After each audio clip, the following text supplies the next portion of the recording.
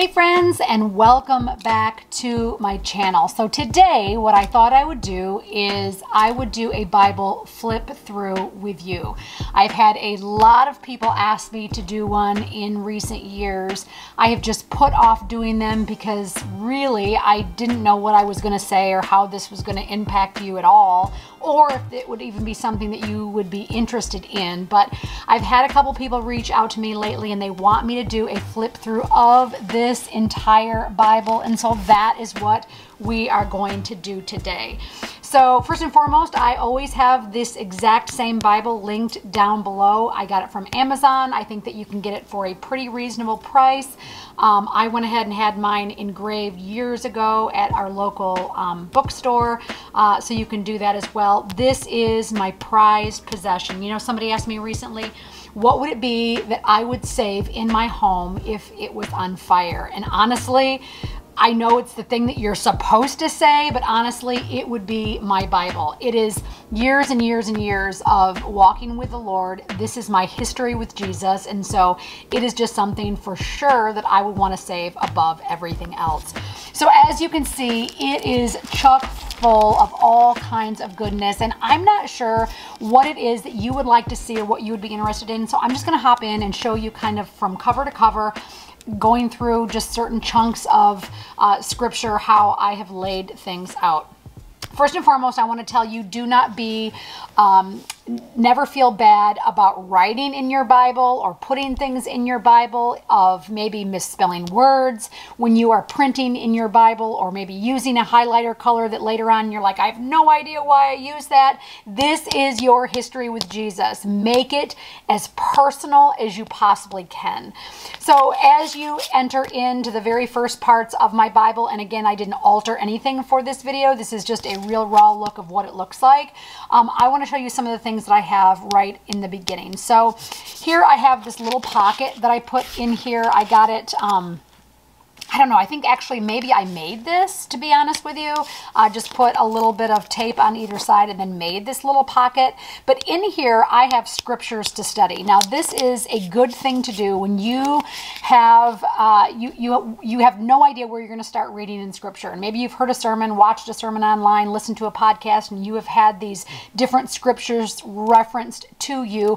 I always write them down on a sticky note, put them here in my Bible, and then that way I can have always something to study. These in here are ones, again, that I've heard in sermons and things that I wanted to learn more about, and so I just put them in there. That way I always have an arsenal of verses that I want to study. And then over here I just have like some quotes and different things that I have learned throughout the way, things that are important to me. Like for instance, here is Psalm 27:8. I remember being so captivated by this when I first started studying scripture. Psalm 27:8 says, my heart has heard you say, come and talk with me. And my heart responds, Lord, I am coming. Isn't that cool? And so I love this so much. And so I put this here in my Bible. And again, feel free to like screenshot anything that you want here. Everything here is, I mean, it's personal and it's vulnerable for me to show this to you, but feel free to use anything that you see in here. I have in here, search the scriptures, listen to his voice, discover his heartbeat. I have here, God, let your work do, or let your word do its work in me, because I don't want to have any attachments to me that aren't consistent with you. And so sometimes there's just prayers in here. I have 3 things necessary to Christian seeking: desire, effort, and prayer. So again, just personal things to me, notes that I want to remember, things that I like to have reference to, quotes that I like, and all of those kinds of things. In the very beginning here are just some old things that I've had in here forever and ever. For instance, here is the 5 P's of Bible study, and I actually got this from Priscilla Shire, so it's not my own. Position yourself to hear from God, pore over the passages and paraphrase the major points, pull out the spiritual principles, pose the questions, and then plan obedience and pin down the date. I also have here a reference to the word meditate. And Billy Graham once said that if he had had it to do all over again in his life, he would have meditated more. And so I don't remember where I got this, but it's an acronym for the word meditate. Memorize, eat the word, dwell on it, internalize it, think it over, apply it to yourself, think it over, teach it, talk it to yourself, eat the word, explain, and express. So again, I don't know if I made this up. I didn't put a reference as to where I got it, but I just put it on a little index card and taped it in here.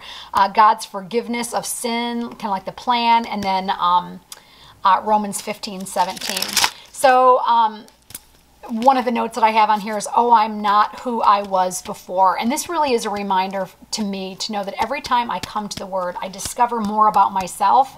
I learn more about myself. I learn more about Jesus. I change my ways. I live more for Him. I'm more close to Him than I ever was before. And so this is just a reminder to myself, I am not who I was before.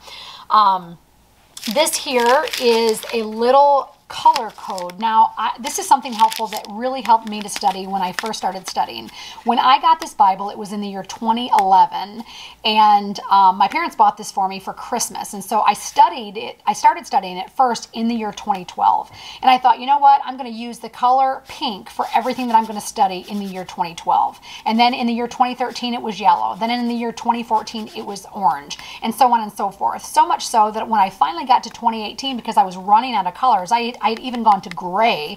I was running out of colors, and then I did a highlight plus an underline. And so whatever it is that you have to do to kind of make those codes, this is very helpful.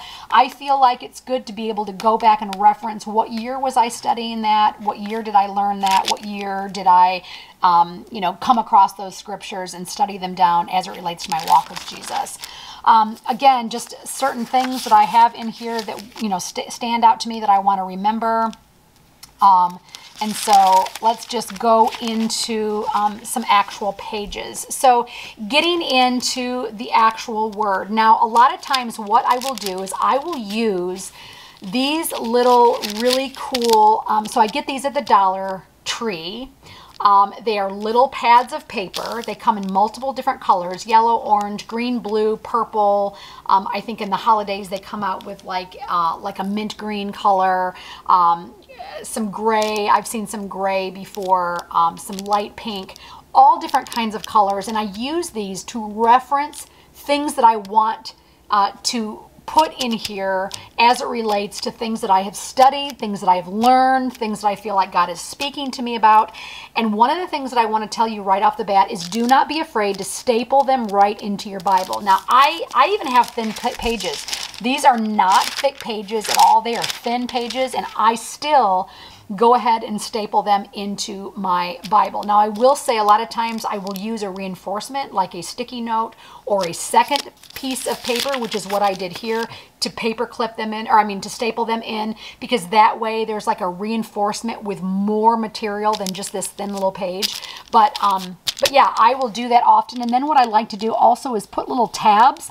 This is just washi tape. That's all this is a piece of washi tape that I've actually just, I've just kind of folded over and then taped right in there. So that way when, I'm looking, it kind of sticks out of the top. So these were just some observations of Abraham's prayer in Genesis 18. So feel free to screenshot this if you want. But I will often do this. And then I will oftentimes put sticky notes in my Bible. Now, when I put sticky notes in my Bible, you will notice that most of the time they are on the bottom of my Bible, which means that they are in the notes section. I rarely ever cover text with a sticky note, because what I found is that a lot of times when I have this on here for a long time and then I go to rip it up, it wants to take some of the text off. So I'm not a fan of doing that. But anytime that I see something in a commentary that sticks out to me, or something that, some language that I like to, that I found in a commentary, or that I found when studying, or a Greek word or a Hebrew word elaborated, I will put it in sticky notes. Sometimes I will write it right in my Bible, but a lot of times I will put it in colorful sticky notes. That way they are sticking out, and that way I can place emphasis on them. Here is something that I often do. These are the 4 promises of God that match the 4 cups of suffering according to Matthew 26. And so when I see things in the text that I want to correspond with another piece of text, I will always jot that down and then make a list of what those were that I found. Here were 8 I wills. So a lot of times I will dig out specific words that are coming, leaping off the page, like I will free you from oppression, and I will rescue you from slavery in Egypt. I will redeem you with a powerful arm. You see, I was noticing in here a habit of seeing the same word over and over and over again. I will, I will, I will. It's the promises of God. And so I wanted to emphasize those in there. I love in a study Bible where you can get elaborated text or elaborated meanings of specific texts. I will often make notes in that section as well. Again, just writing down anything and everything that I can see in the commentaries that stick out to me that I want to remember. There are places along my Bible where it looks like actually I took a chunk completely out of the text, my Bible, and so don't be afraid of when things happen like that. You know what? I just do not place a lot of emphasis on error, whether or not I've spelled something wrong, or like I said, if I didn't like the way that I printed it because I didn't like my handwriting. This is a working canvas, so to speak. And so I love the thought of just working through all of this with the Lord. Again, anytime I want to connect different texts, I use arrows. I circle and make different arrows throughout. A lot of times I will highlight, and then I will actually put notes throughout my Bible. Like this one says, thank you, God. He will bless the work you do. Deuteronomy 28:12. And then I just actually wrote a note to God, and I said, thank you, God. And then I dated it.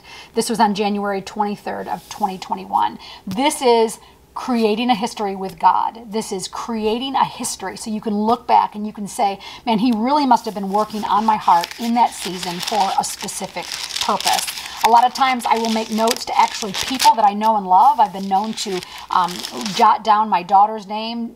Here is one, just one example. In December of 2021, I wrote a note right here to my daughter. Dear Chloe, be strong and courageous. Do not be afraid and do not panic. The Lord will personally go ahead of you. He will neither fail you nor abandon you. Do not be afraid or discouraged. So I kind of said earlier that I oftentimes will not use a sticky note to cover text, and you'll see that I did. So my method is not always perfect. Sometimes I do things like that. This one, I had read this text and I really wanted to put this note on the text so she knew what it was referencing specifically. And so a lot of times I will just do that, make notes throughout here for different people in my life. So you know what? When I am gone, maybe someone will pick this up, they will study it, they will learn something that they didn't know before, and they will create their own history with Jesus, really. That's the heart of it at the end of the day. Again, just sticky notes. A lot of times what I'll do is I'll use a sticky note upside down, and so that way the top of it is not where the sticky part is, so that the top of it can actually stick out of my Bible a little bit like that, and I love that. This one is, I've referenced a different version. So this version is the NLT. I've actually referenced the King James Version. There's no impossibility when God says, arise, go over this Jordan, and this is Joshua 1. Verse 2. And so again, I oftentimes will do that to reference different translations. A lot of times I will put definitions for words, definitions for phrases. I will write notes about the character that I'm studying. This one happened to be Joshua. This one here, I remember when I did this, this was asking myself a couple important questions based on Joshua 6:2. Who told you God was finished? Who told you victory was impossible? But God said. And this is relating to Joshua 6:2. So if you want to screenshot that and go back and study this for yourself, I absolutely remember that when I was studying Joshua, I was so captivated with how rich it is. So that is other things that I do. Again, just notes notes, character notes. Whenever I am highlighting a character note, or I am highlighting in the actual notes, the study notes in the bottom of my Bible, I will always do them in green. That way they pop out to me, and that way I can easily find them if I am looking for them. Again, just more, this is just a note to myself. Go with the strength you have, based on some things that I was studying in Judges 6. I'm being trained for something else. Again, just a note to myself. A lot of times, again, I will use these little pieces of paper. I will staple them right into my Bible. And a lot of times I use my circle cutter to circle cut some pieces of stationery, or just some pages in my stash of, what am I thinking of? Paper that I use for scrapbooking, and I will often do that and then put that as the little piece that sticks up at the top of my Bible. Let's go into some other text again where I'm making notes. This one was, I loved all of Jehoshaphat, 2 Chronicles chapter 20. And so I wanted to remind myself of all of the major points throughout the story. So all I did is I took some of those note sheets that I got at the Dollar Tree. I put a little tab at the top that said Jehoshaphat, so I could stick that at the top of my Bible. And again, so that tab stuck out at the top. Sometimes I make notes here and do sticky notes that come out on the side. Isaiah 45. This was a huge, scripture to me, a huge chapter for me when I was going through some difficulty several years ago. And so I marked that in my Bible. Again, many times where I will put on sticky notes and I will put them right into my Bible. This was a huge section for me, Isaiah 51 and 52. The call is to activity. He who gives the call will give the grace. We are to be strong, valiant, and heroic. Arise. And this is based on Isaiah 52 that says, wake up, O Zion, arise. Talked about putting clothes on. What does that mean, to clothe yourself with God? God's commands, I will often write those in there as well. Just a plethora of other notes that I use, highlights. I use little tabs. Sometimes I use actual tip-ins where I'm tipping in just extra text that I want to remember about a specific place in Scripture. This I have Matthew 10:27, remembering God's call on my life. So make it personal. When you find things in the Scriptures that you can make personal, make it personal to yourself. I use these guest checks. Now, I bought these guest checks on Amazon. They are just those old-fashioned diner receipts, those guest checks that they used to use once upon a time. Remember, they used to be they used to be 3-ply, where they would have like a top copy, and then they would have like a yellow copy, and then a guest copy was like the pink one to tear off. I bought these on Amazon for very inexpensively, and I will often use these. So this is a note that I put in the beginning of the Gospels, Matthew, Mark, Luke, John. I said, when things in life get complicated and are difficult, return to the life of Jesus. How did he live? What did he say? What did he teach? And how did he practice? And so I've just stapled this right into my Bible. I wrote here, the New Testament is the law of love. And I wrote a little bit about what the New Testament is, what I've been learning about the New Testament. I find that I have more references and more notes and things throughout the Gospels. Matthew, Mark, Luke, John are just loaded with different notes and different teachings, things that I have learned in the commentaries. Lord, increase our faith. This was just a personal note, again, just me. A lot of times these are just prayers that I am praying to God. Here is, may I steward my seed well, according to Luke chapter 8. All kinds of just information, things that I want to remember. things that I want to have more clarified and defined. Here is a great prayer example based on Matthew 6. So I'm always putting it in the text that I found it in. Go ahead and screenshot if you want to screenshot that one. That one's great. Prayer example: God glorified, kingdom invitation, God's will be done, needs, forgiveness request, forgiveness offered, temptation removed, rescue from the evil one. This is the Lord's Prayer. And so what I did is I wrote it down in my own language and then wrote a sticky note in there so that I wouldn't forget it. This is a study that I did on Matthew 5. It is defining what the Aramaic word is for the word blessed. And so I put in here what the word blessed was, because in Matthew 5, remember, God says, God blesses those, God blesses those, God blesses those. And so I did a teaching about that in there as well. A lot of times you'll find that I've put wow, like when God shows me something, or something stands out to me, or it's like wildly important to me, or it was just like literally a wow moment for me, I will write that down in my sticky note, because it is something, again, that God wowed me on. God surpassed my understanding on. I cannot tell you how many times that I have come to this word and just been absolutely overwhelmed by the things that the Lord has been speaking to me about. Here are some notes I put concerning Nathaniel. I remember being so enthralled with this man named Nathaniel that we find in John chapter 1. So much so that I have a podcast that I'm going to be doing in the near future that is all about this one line that Nathaniel speaks to Philip on. There's Philip and Nathaniel kind of have this dialogue, and I was so interested in learning more about that dialogue, so much so that it gave me the name for my podcast. So again, now is the time to prepare. See, I'm putting notes to myself in here, teaching on Luke 22:28. I remember here talking about Peter and what his life looked like and how much we can learn from him. Going into the New Testament, I will always kind of do this at the end of a book. So at the end of 1 Timothy, I wanted to kind of go over like what is it that I learned throughout this book.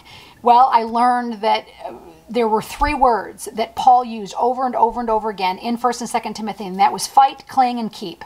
Fight the good fight, cling to your faith, and keep your conscience clear. Guard the good deposit, God says. And these are just, again, some things that stood out to me as it related to 1 and 2 Timothy. Now, here is something else that I have done. A lot of times I will just use my computer, and when I have learned so much concerning a text like I did in 1 and 2 Timothy, I wanted to write down everything that I learned and its biblical reference so that I could put it in my Bible and keep it forever. So these are what I've called leadership lessons from 1 and 2 Timothy. Now, if you are a part of my Facebook group, The Kitchen Table, I did make this available as a free printable for the people that are part of that Facebook group. So if you are not already a part of that group, I would strongly encourage that you do that so that you can see those for yourself. Again, all of the things that I learned concerning leadership through the books 1 and 2 Timothy, and then all of their scripture references where they can be found.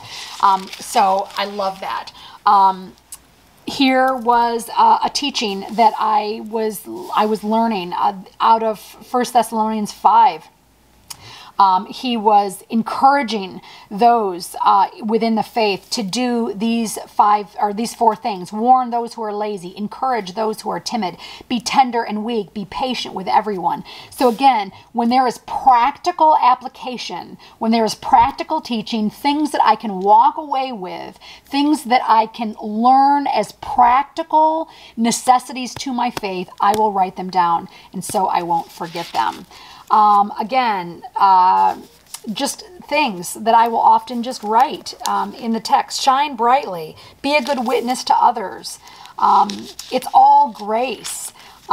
Sometimes I have even ripped pages. Like this whole entire page of Ephesians 6 was completely torn out of my Bible. And so I just used some clear washi tape to washi it back in. Listen, no shame here. This is your working canvas. This is your life with Jesus. This is something that I do again, is whenever I come across scripture in a specific season of my life, I will date it. So this particular text, this is Ephesians 5, verse 14. It says, awake, O sleeper, and rise up from the dead, and Christ will give you light. This is from a retreat that I went to in October of 2014. And so I always want to reference those down.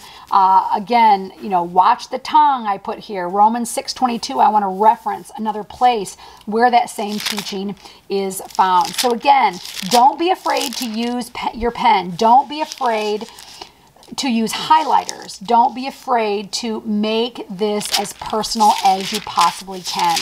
A lot of times what I will do when I come across a book that I really like, that I want to learn more about, let's go to Romans. I think I did this in Romans. When I come to a book that I want to study more, I want to learn more about, is I will put notes in the beginning of the book. What is the highlight that I need to know about this particular book in Scripture? Of course, it gives me all of the authorships and the settings and all of that. I did this also with the book of Jude. Now look at this. This is fantastic. The book of Jude. These are all of my notes concerning what is the book of Jude, who wrote the book of Jude, when did they write it, what were they trying to communicate, right?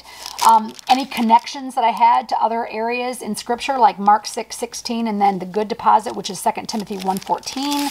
I also went through and I highlighted and I arrowed and I made circles and I boxed. So make it your own. Make it a system that you like. I've gotten into the habit, as of maybe the last few years, of every time I run into the phrase so that or so, I will circle it or I will box it in. Why? Because I began to see that so that is a conditional phrase. It is linking one thought to another. There is a conditional text generally assigned to the first part of that text. So for instance, be diligent in your seeking God so that you can live a righteous life, so that you can be holy, right? And so anytime that I see the phrase so that, I am making sure that I box it in and I draw attention to that, because that is a conditional phrase. So again, just personal notes here. But you, Jude says in verses 20 and 23, but you, he's speaking on behalf of all of those within the church, and he's like, but you, this is what you must do. You must build each other up. You must pray in power. You must await his mercy. You must show mercy to those who are wavering in their faith, and you must hate the sin. And so again, practical things that I can pull out from commentaries, pull out from the text, pull out from other ways that I need to study or I'm learning. So again, just don't be afraid to make this personal, to make your own notes, to take the text, turn it into a personal love letter from God. Make sure that you are finding the practical places in Scripture. And I promise you, if you do this, you will never be sorry for the investment that you made. So friend, this is my Bible. I hope that this has given you some encouragement today to get in your own Bible and study it for yourself. The heart of what I am trying to say today is not, it doesn't have anything to do with the version. It has nothing to do with what color sticky notes you use or what color highlights you use or what kind of print you use in your Bible. The actual end of the day message is get in the Word of God for yourself. Get in this Word. It is a working canvas, and you have the authority in Jesus' name to make it your own. Friend, I hope that this has been an encouragement to you today, and if it has, give it a like. Give it a thumbs up, subscribe to this channel, and do not forget to hit that notification bell to be notified for every time that I upload content just like this one. I hope that this has inspired you to get into your Word and to dig in deeply and to make the notes and make the notifications in your Bible. Make it your own, personalize it as best you can, and love on Jesus. Friend, I cannot wait till my next video, and I pray between now and then that you have an awesome day with Jesus. Bye, friends.